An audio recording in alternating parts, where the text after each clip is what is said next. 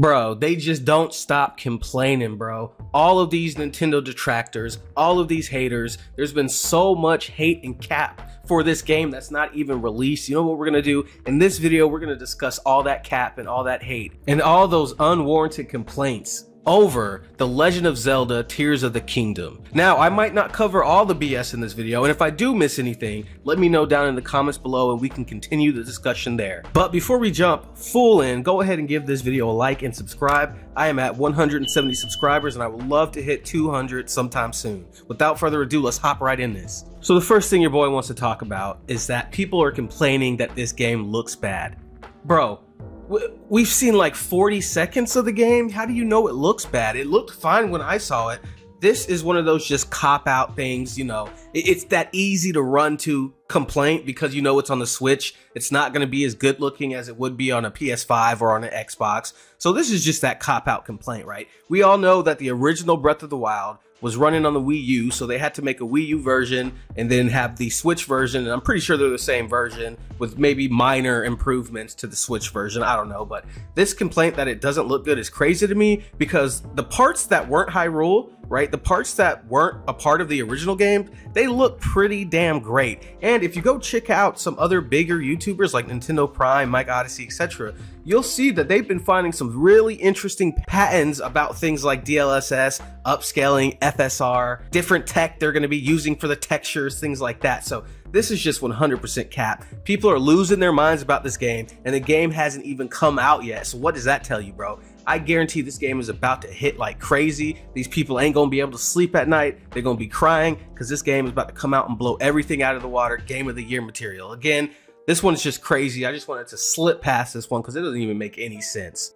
Now, if the argument is about frame rate, I can have your back on that one, alright? This game needs to have a pretty stable frame rate. The last game, Breath of the Wild, had a good frame rate. Of course, it dropped here and there, like in the Forbidden Forest and things like that. But overall, the frame rate was pretty good. I expect similar, if not better, frame rate. I'm not looking for it to be at a full 60, but if you can keep it at a stable 30, hey, I'm good to go. I've been playing 30 FPS all my life. 60 ain't done nothing for me. Of course, it's great, you know, but hey, I can play 30 and 60. I'm built different. So the next common complaint that I'm hearing online through the grapevine, right, through that awesome website known as Twitter and Reddit and etc., right, is that it just looks like the same Hyrule.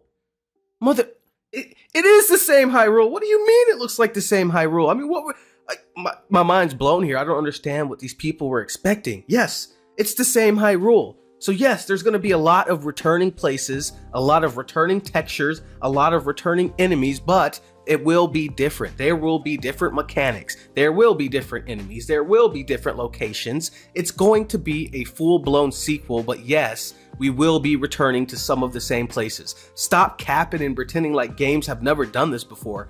Hundreds of games have had you return to locations in the previous games, okay? This is nothing new. This is a non-point. We don't know enough. We have no idea how big it is up there in the sky. We don't know if you can go underground. We don't know if there's something hiding in the water. Obviously, the shrines probably aren't returning, so what's going to be replacing that? What about dungeons? We have no idea what this game is going to offer, and for you to say, to dismiss the game because it has the same Hyrule is absolutely ridiculous. Again, another terrible point from these haters. It's insane. It's crazy to me.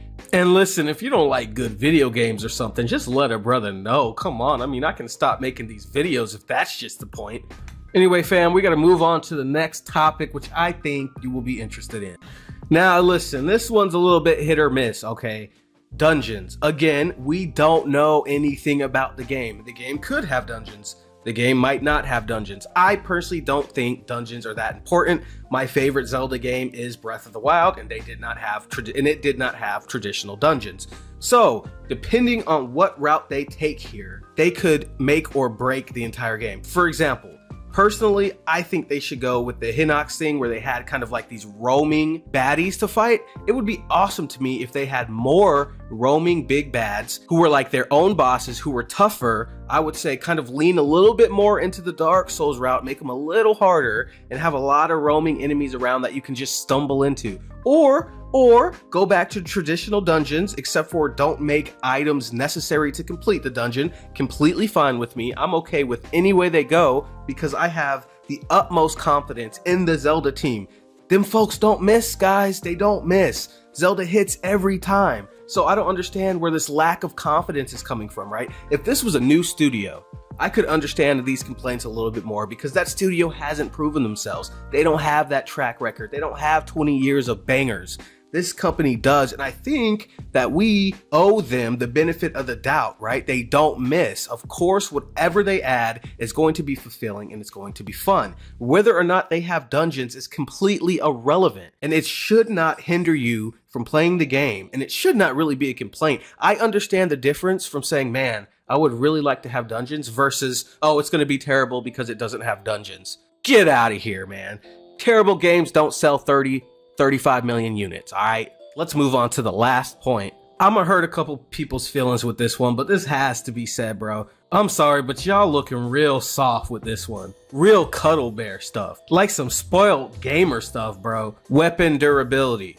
Bro, listen, I mean, come on, bro. Listen, the game Breath of the Wild was built from the ground up, and it was built and designed in mind for weapon durability, for weapons to break. Yes, it was annoying here and there, but it was way overblown, and every single one of you know it was way overblown. The game threw weapons at you. You couldn't get enough weapons. Everywhere they had weapons, and good weapons. Now look, listen, I've heard a million different ways to fix this, right? Be able to fix weapons with the supplies you find in the world, have a blacksmith, have it limited to where you can only fix a weapon 2 or 3 times.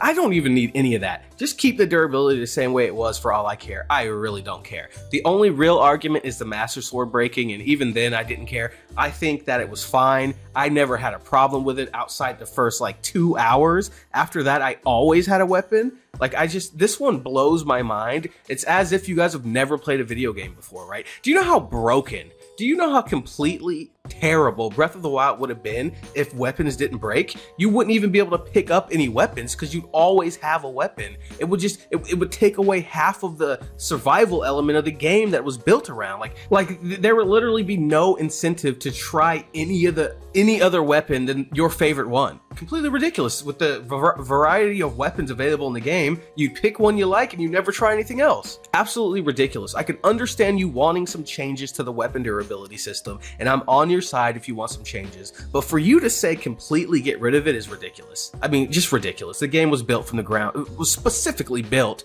with weapon durability in mind, okay? Again, I do see them making some changes to it because of the outcry about it, but it was, again, it's completely overblown, and all of you know it was overblown. Don't even sit here and cap at me. Don't lie. We all know it was overblown. Weapon durability is overall fine, especially if you found like, what, 10 Korok seeds to upgrade your inventory a little bit. Then you're just floating, bro. You're chilling at that point. So get that out of here. So yeah, these are some of the complaints that I've been seeing online. And to be honest with you, it's been annoying and it's been bothering me and I've been wanting to speak about it. Again, if I missed anything, let me know in the comments below. If you got a disagreement, call me out. I'll talk to you in the comments below. Don't forget to like and subscribe, and I will see y'all in the next one.